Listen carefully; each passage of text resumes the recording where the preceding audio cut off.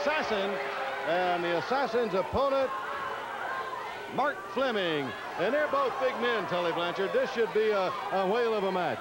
Well, I tell you what, you know, I've wrestled Mark Fleming a couple times, even here on television, and every time he gets a little bit tougher, and a couple times I've had that little mental lapse, and he's got me in some holds and got me into some near pin situations, and the Assassin better not relax any at all in this match, or we could have a big upset. All right away, the Assassin, as he had Fleming backed into the corner, got a knee right up into the midsection and a hard chop, and boy, he caught him with a blow coming off the ropes. Tell you, when you come off the ropes like that after being whipped into them, you've really got a real full power hit of steam coming, haven't you? You've got an extra lot of velocity coming off because the ropes are so tight. Right. They come out, it's just like a slingshot effect. And boy, when you hit an elbow coming off of that and it stops you dead in your track, that's something you got to remember. Well, you got the Assassin over 300 pounds coming at you the same amount of speed you're going at him, and it's the irresistible force of the immovable object. All right, and here's some of the young fans right there. You saw them enjoying these matches as we've got a full house here in the arena.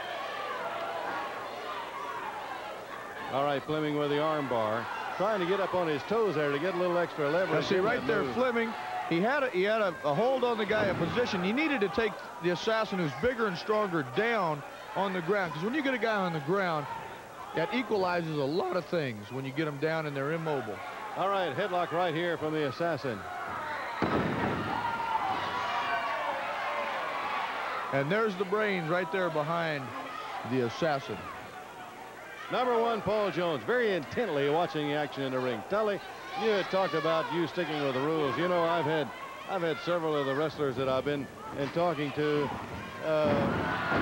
Good move right there by Fleming as he went over the back of the Assassin that I've been talking to, and they say, yeah, Tully Blanchard will run out of the ring. Blanchard's going to run from you. He's going to get away. He's going to do anything to keep from losing that Tell you, belt. Mark Fleming, not to get away from that, Mark Fleming almost had a pinfall right there on the Assassin.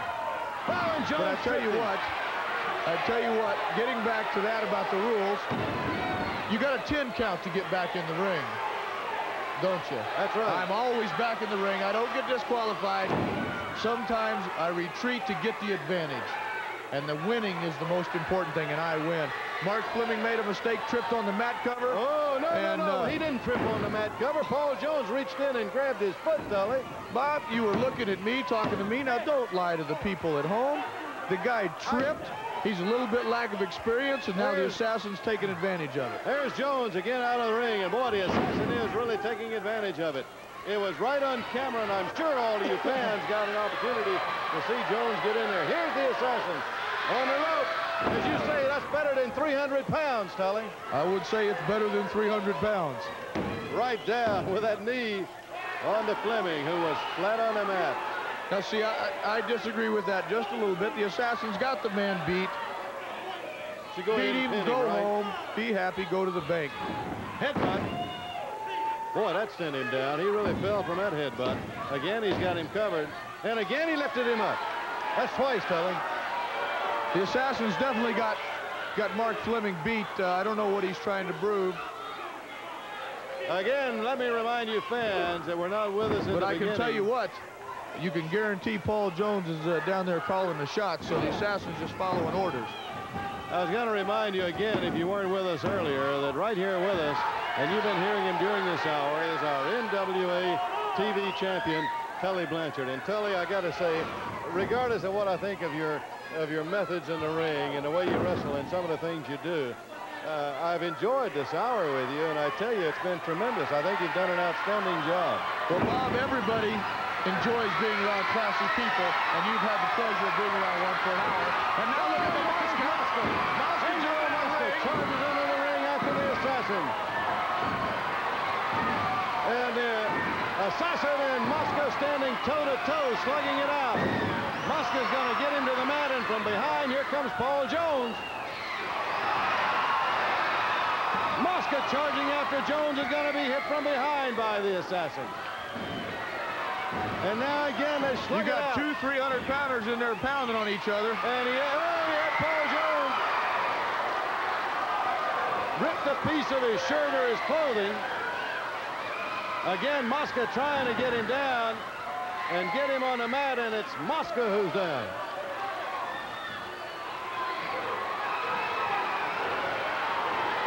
Mosca with the assassin on the mat. Slugging away Heck at is him. just breaking loose.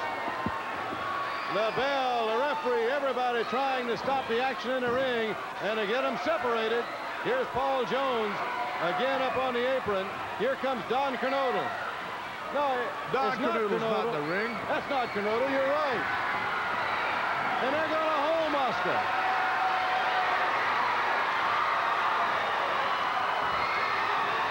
Oh, we got a ring full at the moment. Keith Larson. Yes. The referee can't get order. Wrestler's trying to get order.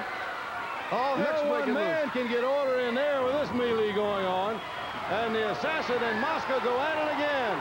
You got two 300-pounders like two rams going at each other. And a ring full trying to separate them and get them apart. And over the crowd goes Paul Jones. Again, trying to get another lick in at Mosca.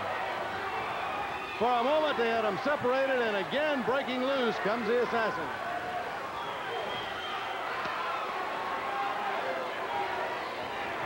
And now it's Mosca who breaks free. He's going to the eye. The mask in the eye.